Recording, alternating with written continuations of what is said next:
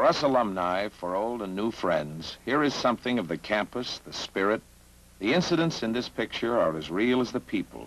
Each one has actually happened, some of them over and over again.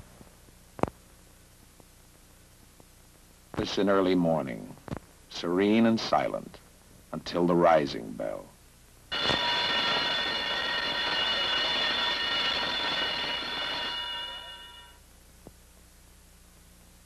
Some are classes the older alumni will remember.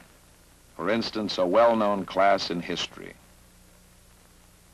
The late Mr. Hayes. Sorry, sir.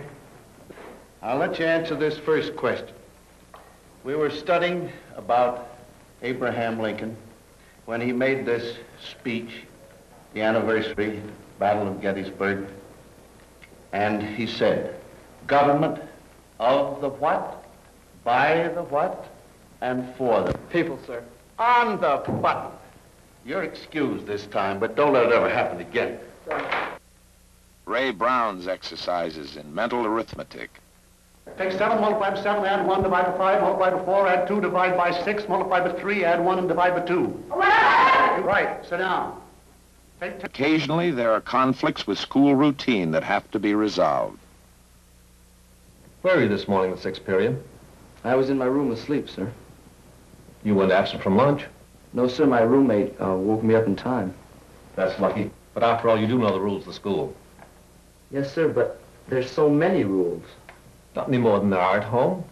And after all, there are a great many more of us here at school who have to learn to get along together. Yes, sir. Well, I'll tell you what I'll do. The next time you find me asleep when I'm supposed to be doing something, you can put me on bounds. The next time you can't keep awake, I'll put you on bounds, and you'll get a good rest. Yes, sir. Thank you. Winter brings a new program of sports.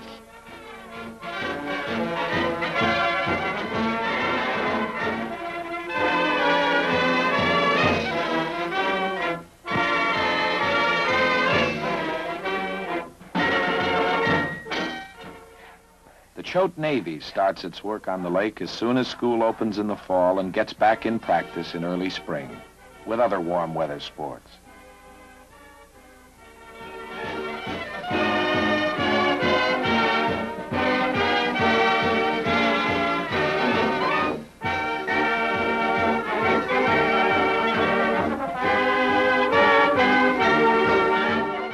Dr. and Mrs. George St. John, who for 39 years were the heart and mind of the school.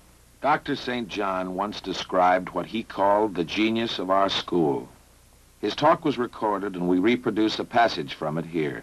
When each boy enters Choate, if you call this sentimental, you must choose some other school. She enters into his life, alma mater that she is, as do his mother and father. Their tenderness and wisdom and disciplines toward him are hers, as if she had borne him. The evening is the time for parties, birthday parties, and parties given at the home of Headmaster and Mrs. St. John each fall for the new boys.